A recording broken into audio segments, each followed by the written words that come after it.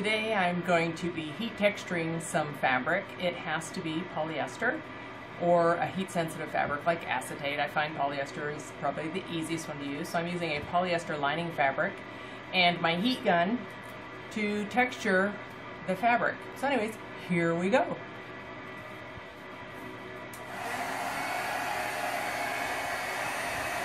Probably making a little bit of noisy, but as soon as your heat gun warms up, you can see it's just going to start shrinking up the fabric. And it takes some practice. It's always a good idea if this is your first time doing this to practice on some scraps, because you can easily melt right through. You have to just not get too close. And I am protecting my tabletop with a heat-resistant fabric so that the heat doesn't transfer through and ends up melting my tabletop or ruining it and making it buckle up. So this is a heat-resistant fabric that I just keep underneath. So as you're working, you just need to make sure that you are keeping your fabric within that heat-resistant area. And you can texture as much or as little as you want.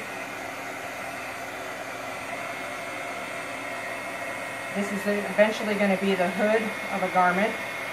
What I like about doing this is that it makes it kind of look like it's quilted, but it's just lining fabric, so it's very light, adds no added bulk, just gives the illusion of being a quilted fabric. And as I'm getting close to the end of my heat-resistant fabric, I'm just going to move things down and continue on.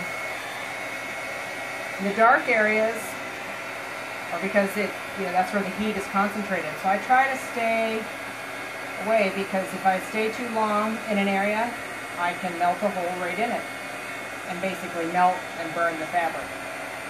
So it just takes a little bit of practice to get good at this, to where you get a nice pattern without melting your fabric. And this is permanent. It'll go through the wash and never come out, because basically you are melting the fabric in place.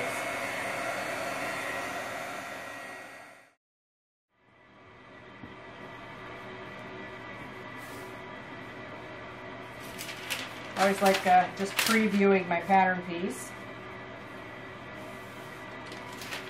See if I've got enough. I'm going to just do a little bit more,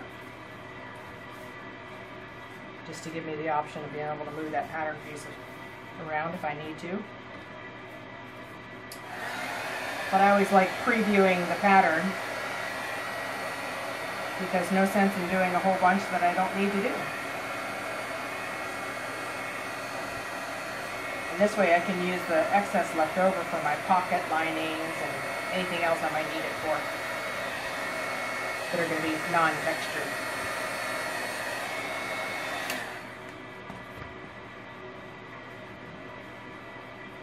There's my texture.